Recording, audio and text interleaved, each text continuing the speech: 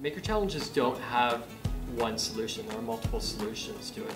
So students have to design a solution, they have to test it out, and see if it works, evaluate it, and of course improve it. It's a fun, it's an exciting, it's a very engaging learning experience for students. A lot of the times you just have to get out of the way and let kids learn. The typical response of an educator is to try to correct them and show them the right way, but often it's really valuable for them to make little mistakes when, for example, one of the students, the bridge wasn't long enough, and we knew it wasn't going to be long enough, but they actually had to go through the process of testing their ideas, found out that the robot wasn't going to support, the bridge wasn't going to support the weight of the robot.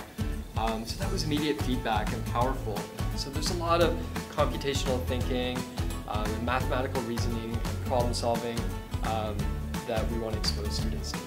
We want kids to learn from their mistakes, and that's part of the learning process. The first time we cut the cardboard, and the happy I glue it so I glue all of these together. And Marina and Ishana just tape it, and popsicle tape.